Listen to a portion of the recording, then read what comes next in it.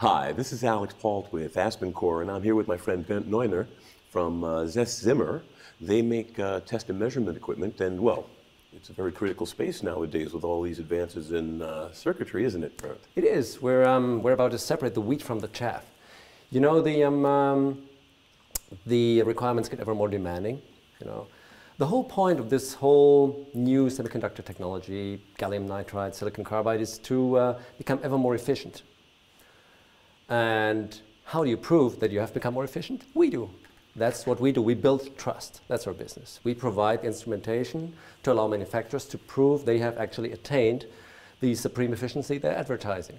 Yeah. That's an interesting way to put it, but you're absolutely right. They want that trust. They want to have faith in their solution. Yeah, and their customers. Yeah. And you know, test and measurement is an exact science, and what we do is reproducible. Every calibration lab can confirm that our measurements are correct, and that has become a very important aspect. Mm-hmm. Yeah. Well, especially when you talk about wide bandgap semiconductors and they're pushing the frequencies up very high, power densities are getting higher, and obviously in test your system has to be better than what you're testing. You have to have a wider bandwidth, you have to have a higher frequency range, so you're constantly running ahead of the technology. It's really getting crazy. They're really pushing the envelope. And what happens is, you know, in the past, if you have like a triple signal, like a 50, 60 hertz sinusoidal signal, you can use pretty much anything to measure power. You know, there's some general purpose instrumentation, like oscilloscopes and modified oscilloscopes. But it's like, I prefer likening it to like a Swiss Army knife. You can do many things with a Swiss Army knife, but you can't really cut down a tree. And, you know, measuring the steep rising flanks of these silicon carbide, gallium nitride semiconductors, that is like the tree. You're not going to get rid of with a Swiss Army knife. You need a dedicated tool. You need like a giant chainsaw. And we are the chainsaw because our technology is just built for this challenge. Mm-hmm. We only do power analysis. We've been doing it for 3.5 decades, and we've become quite good at it. We have no distractions, just power analysis.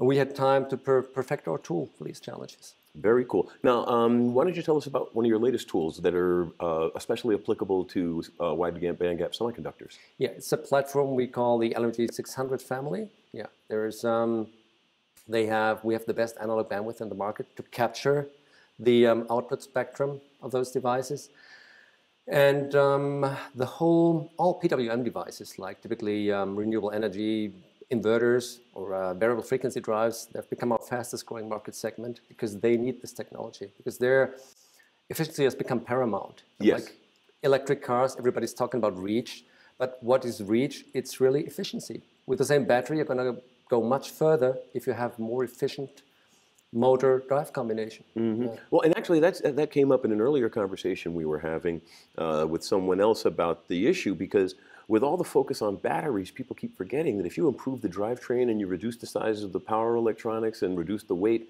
you can gain similar, if not superior, advantages. It's amazing because people talking about miles to the gallon with combustion engines, but nobody's going to talk to miles to the kilowatt hour. But that's what it boils down to when you're gauging efficiency. There you go. Kilometers to the coulomb. No, well, coulomb's too small. But, you know, I'll get that patented. Trying to find something alliterative there. Yeah, something in between. So, having said that, I always ask, what kind of engineering support do you provide to help everyone use your tools to their highest efficiency? That's one of our advantages. You know, we're a very technical company. We're all engineers. We don't put much effort in marketing, apart from this amazing video, of course. But we even our salespeople, they're just application engineers, technically. Yeah, so every single person in the company can give deep technical advice. And for many of our customers need to get closer to our R&D department. We're very good at doing custom stuff. We're very flexible. We don't have lots of hierarchies, and we don't need years to take decisions. So it has happened that, for instance, take the e-mobility sector. Some customers informed us they would like to see a canvas interface to better merge the power analysis data with the rest of their data. Mm-hmm, mm-hmm. It took us like 6 months to come up with a solution once we have identified the need. And that's why it's important for us to be in places like this, to learn more about the industry's needs and put them in practice really quickly. Yeah. No, I agree with you completely. I'm fond of saying you can put a pile of equipment in the middle of a woods. It's not going to make a market. People make a market. Yeah. And you have to have people in the right places. Yeah. And we listen. We keep listening. And we're a German manufacturer. We're close to many other manufacturers in that area. And that's the way we like it. Yeah. Excellent. Before I let you go, Ben, do you have a last word for our audience? Well, one other thing we excel at, and that has become more and more important, is like everybody is under a lot of pressure to do very complicated things very fast. And whereas in the past, people using power analyzers were trained engineers dedicated to test and measurement, these days they don't have much time to get acquainted. So it is paramount to us to design instruments that are very easy to use and that can be customized to the application. So with our LMG 600 touchscreen interface that is completely customizable, we can turn a generic power analyzer into an electric drive analyzer or magnetic core loss analyzer really quickly.